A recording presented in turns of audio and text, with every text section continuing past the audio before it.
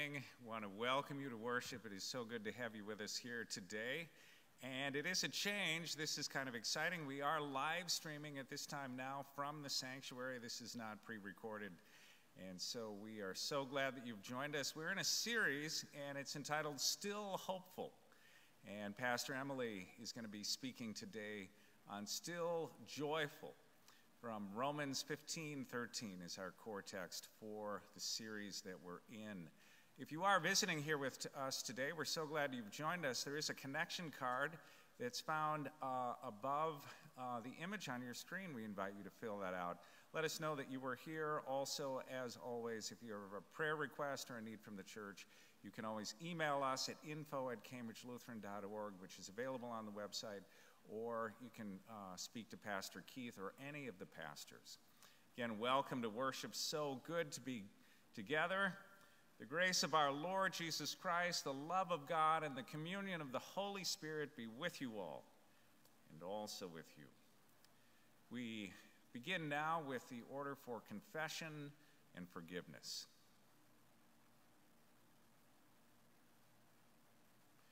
God of all wonders, you have set us humans under the swirling stars and among the wild winds, hoping that in your love we will grow deep, sustaining roots. Though we are lost among our schedules and phones and emails and lists, and we forget our roots. For the sake of living hopefully, remind us that your love has no end. We forget to be kind. For the sake of living joyfully, remind us to care for one another. We forget to be honest. For the sake of living peacefully, remind us that we are fragile. We forget to protect. For the sake of living faithfully, remind us that your creation is holy. We forget about breathing. For the sake of living powerfully, remind us of your peace. Forgive us, loving God. God of wonders, be with us. We rejoice in your forgiveness. Your love is all that we need. Amen. Let us pray. God of all hopefulness, fill our days with deep, transforming joy. On bright days, be with us while we celebrate life and light and love. And on those darker days, be with us still, O God, while we gather our broken and tired pieces. Whenever you are with us, God, we know that joy remains. You are good to us, and we rejoice in you. Amen.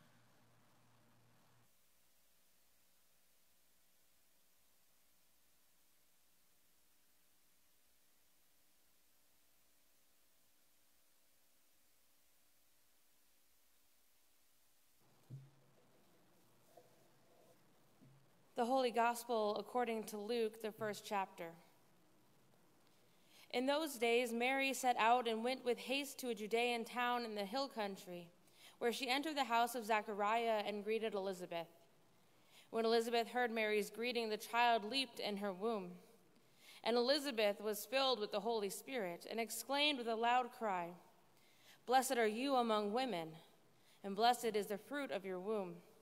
And why has this happened to me, that the mother of my Lord comes to me?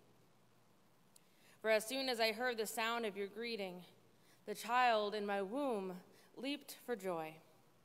And blessed is she who believed that there would be a fulfillment of what was spoken to her by the Lord." The Gospel of the Lord.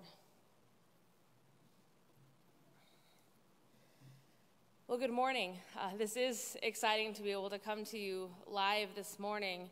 Although there are one service we still pre-record, so while we're doing both these online and in-person worship services, we actually have our messages typically finished by Wednesday. And my plan, I was going to stand up here and tell you that I have no idea how to talk to you about joy right now. With all that's going on in the world, how do I possibly talk about joy right now? But then, yesterday, something happened, and now I have this intense feeling of joy in my heart, and I have a bit of a different problem. How do I get everyone else to feel the same joy that I'm feeling? I suppose you probably want to know what it is that happened. I got engaged. Hold for applause. But what about everyone else, though? What about the millions, even billions of people around the world that didn't get engaged this weekend or have some life-altering experience happen? How do we talk about joy right now? I mean, on one hand, we should be joyful, but how in our current climate do I stand up here and tell you, hey, be joyful? It's like telling an angry person to smile or an annoyed person to relax, or it doesn't really work, does it? I can't just say, hey, I'm joyful. What's wrong with you? Be joyful like I am. It doesn't work. And I think one of our barriers to joyfulness is that we don't fully know what it means to be joyful. But here's what we do know. We know what not joy feels like. We know what it feels like when we're lacking joy. I mean, been on Facebook lately? Have you watched people express concern, fear, sadness, or even grief only to be torn apart? Have you watched people you thought you knew turn into someone you don't recognize? I know that that's when I start to feel joyless rather than joyful. There's a pain to it, right? I mean, it can literally hurt. See, our bodies, the ones that God created, our bodies have a knack of feeling our emotions for us, especially when we're too stubborn to give into those emotions. I mean, our bodies ache when we're tired, or how often have you fallen sick when really you're just stressed, or we feel knots when we're nervous. But what about joy? In our story today, Mary, who is in the story, is currently pregnant with Jesus, goes and visits her cousin Elizabeth, who is also pregnant. And when Mary greets Elizabeth, when she says hello, Elizabeth's own child in her own womb leaps for joy. When was the last time you leapt for joy? I mean, really, I mean it. I want you to think back, to consider, when was the last time you leapt for joy? Or when was the last time your body leapt for joy for you? We usually use phrases like, my stomach flipped, or I was so excited my heart was beating out of my chest. In Mary and Elizabeth's story, Elizabeth's body and the baby inside her body knew to be joyful before she did. We do know that the baby inside of Elizabeth would later become John the Baptist, who led the way for Jesus. So it might have just been John saying, oh, thank God, I don't have to do all this work by myself. But more likely than that, there was a sense of joy so deep inside of Elizabeth that even the child in her womb could feel it. We have to listen to our bodies.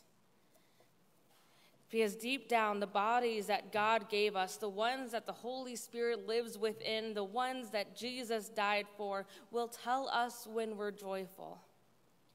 Especially when our eyes have a hard time seeing it and our brains have a hard time processing it. I mean, trust me, yesterday when Kimball was down on one knee, somehow my body knew what was happening before my brain did. My hands automatically went up to my mouth, completely shocked, and I'd say a solid 5 seconds, felt like a lifetime, passed before my brain told my mouth to say the word yes. But outside of those rare occurrences, we don't really leap for joy, do we? On the other hand, kids seem to leap for joy all the time. Whether it's hearing that they're going to Disney World or waking up on Christmas morning, going to grandma's house, or even if they just get a letter mailed to them with their name on it. Kids seem to find joy in the big things and the small things. I mean, it probably doesn't help that as adults, when we get mail with our name on it, it's usually a bill. There's a lot less reason for joy there. But if kids find joy everywhere, and we don't remember the last time we felt joy or leapt for joy, what happened? When did it stop? Why did it stop? Has the world made us naturally cynical to the point where feeling joy is actual work? Maybe. But work or not, it's still important. In times such as these, we need joy. We just do. We are currently in a time when the mental health concerns are at an all-time high. People are feeling more alone than ever before. People who have never suffered from anxiety are having anxiety problems. Depression is on the rise. Relapses and addiction are on the rise, not to mention feelings of hopelessness, a general lack of motivation, and immobilization. All of these things can bury our joy. See, we like to think of joy as this perfect thing. It's the 70-degree day with the sun and a few clouds. It's the birds chirping. It's a calm day on the lake. Maybe it's a book out on the deck, or it's a picnic in the park.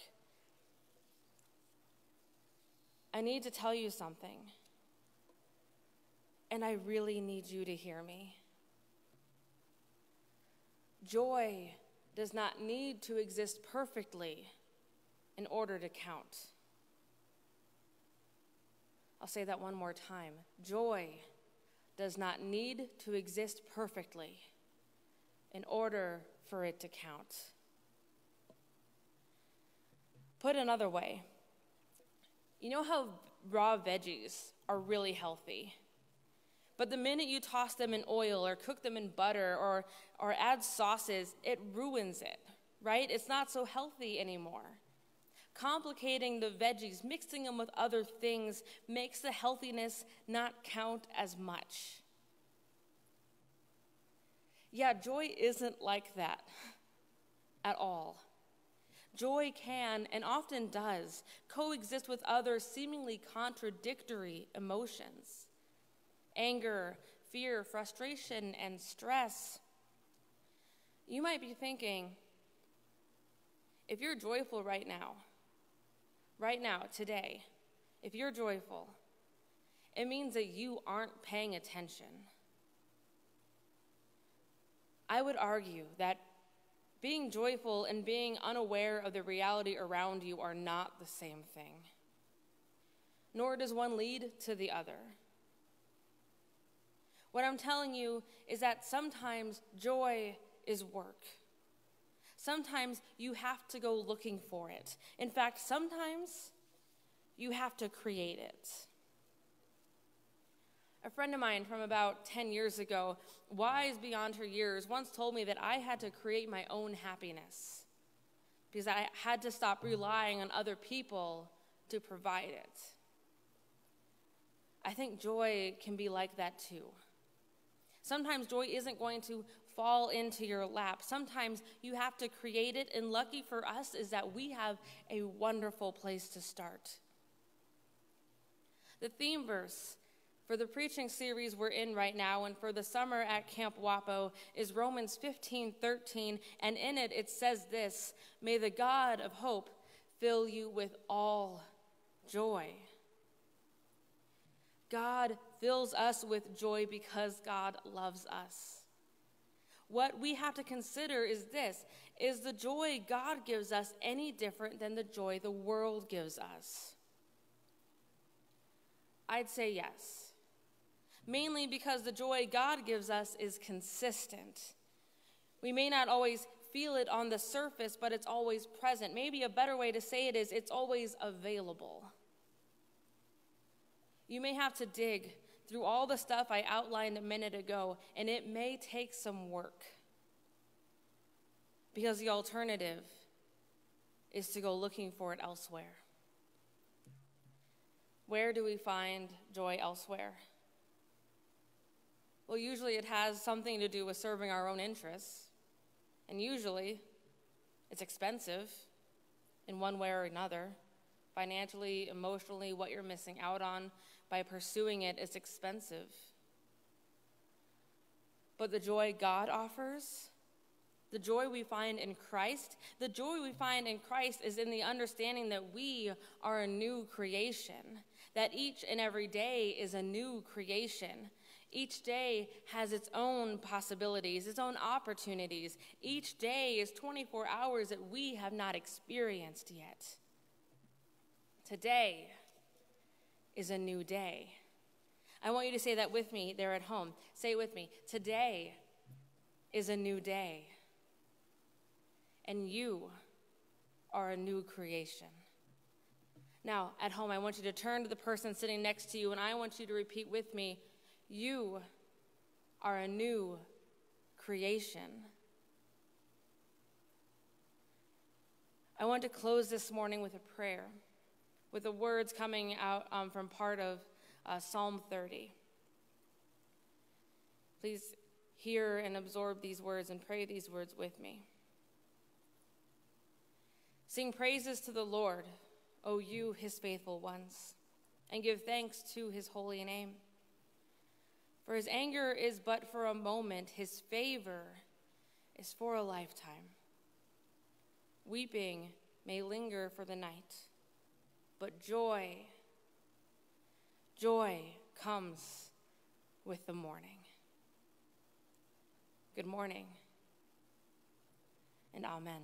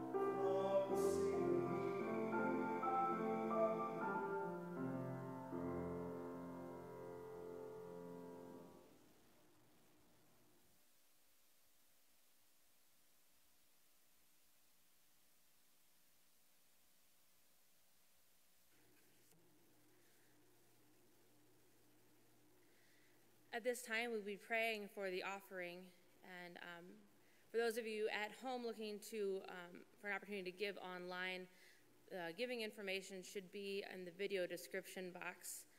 All kinds of opportunities. We still have, of course, text giving as well as giving through the church website. And at this time, let us pray. God of all hopefulness, fill our days with deep, transforming joy. God of all hopefulness, every day you choose to abide with us, and we are grateful. Give us fresh and hopeful hearts, ready to respond to the world in need. Give us courage to share all that we are and all that we have, offering our best gifts to you. In your loving name we pray. Amen. Let us confess our faith in the words of the Apostles' Creed. I believe in God, the Father Almighty, creator of heaven and earth. I believe in Jesus Christ, God's only Son, our Lord, who was conceived by the Holy Spirit, born of the Virgin Mary, suffered under Pontius Pilate, was crucified, died, and was buried. He descended into the dead. On the third day he rose again, and he ascended into heaven. He is seated at the right hand of the Father, and he will come to judge the living and the dead. I believe in the Holy Spirit, the Holy Catholic Church, the communion of saints, the forgiveness of sins, the resurrection of the body, and the life everlasting. Amen.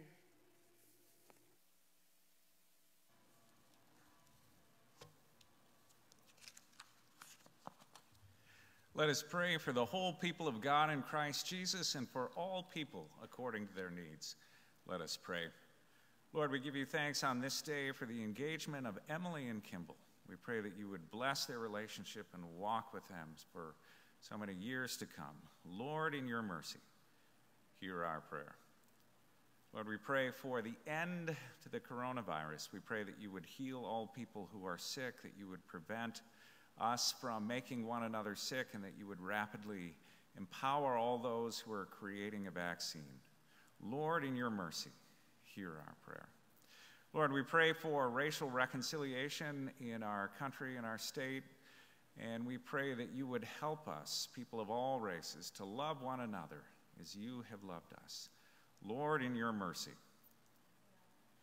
Lord, we also pray for all of our police officers and law enforcement. We pray that you would walk with them, that you would strengthen them, that you would help them to know your presence, that you would help them as they protect us and keep law and order and bring peace to our cities and to our towns. We pray especially for all those police officers who are facing PTSD. We pray that you would bring them healing, your presence, and peace. Lord, in your mercy, hear our prayer. This time we silently pray for all of the concerns that we bring before you.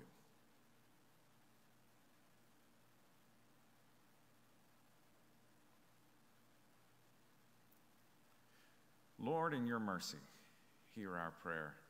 In your hands, O Lord, we pray for these things and your world and all concerns that we brought before you. We pray that you would be active and present in those places. Amen.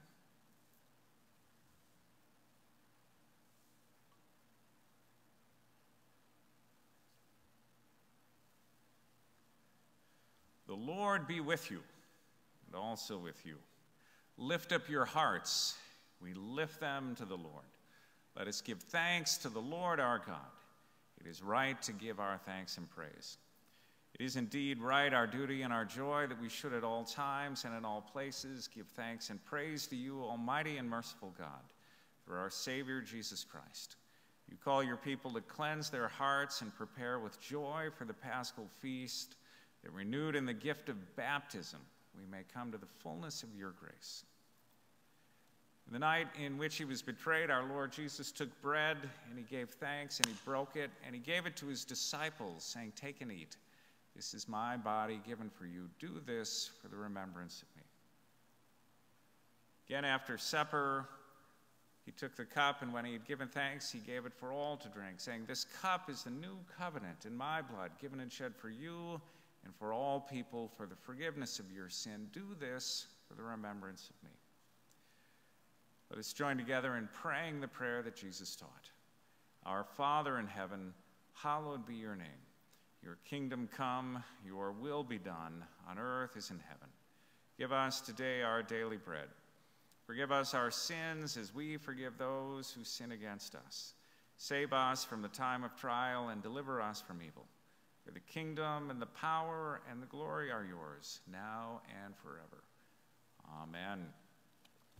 If you have gathered communion, bread and wine or grape juice, we invite you to pick that up at this time. And we invite you to join together in the bread, the body of Christ given for you.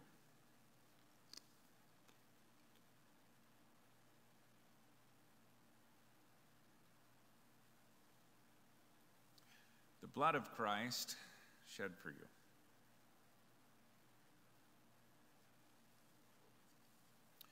If children are present, we invite you to give them a sign of the blessing. May the Lord bless you and keep you. May the body and blood of our Lord Jesus Christ strengthen you and keep you in his grace. Let us pray. Lord, we give you thanks for the healing power of this gift of life. And we pray that it would strengthen us in love toward you, toward one another, and toward your world. In Jesus' name we pray. Amen.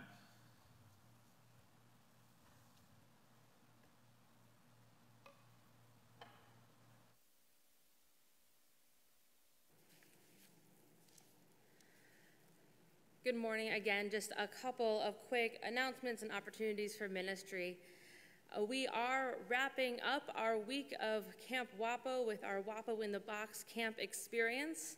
If you have not made your way through all the materials, do not worry. You can finish those things at your own pace. I'm very excited to see all the s'more competition entries as they roll in. We will put those up on Facebook later today. Speaking of camp, of course, VBS is right around the corner, August 10th through the 14th. Registration links can be found on the church Facebook page, on the church website, and an email will go out this week as well with that information.